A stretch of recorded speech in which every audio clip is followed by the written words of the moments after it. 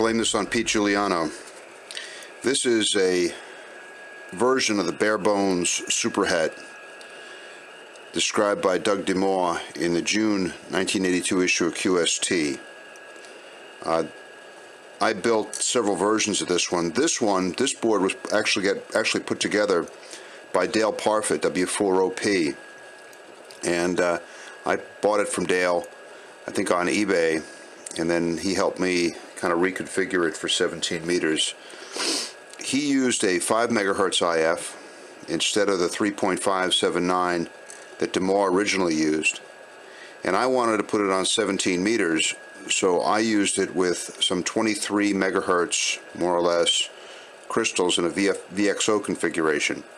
Now I had to remove those crystals and use them in my BitX, but Pete Giuliano has been encouraging me to get into Arduinos, and so I am using the Arduinos here.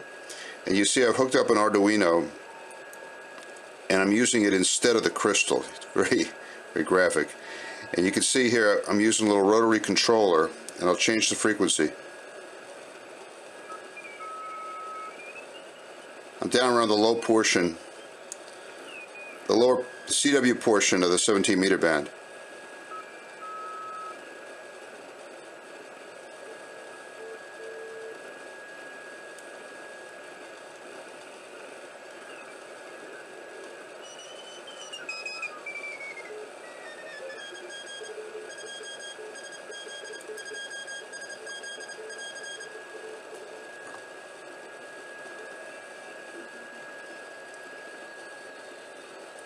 So the Arduino and the DDS chip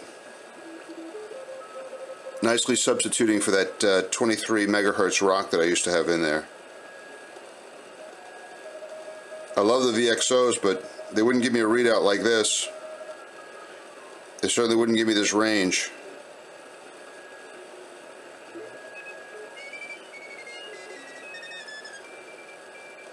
Get the whole band with this thing.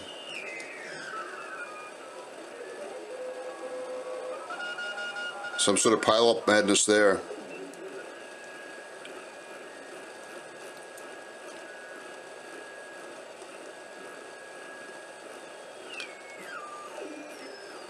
Up through the digital portions. Anyway, there you have it. The beauty of Arduino and direct digital synthesis.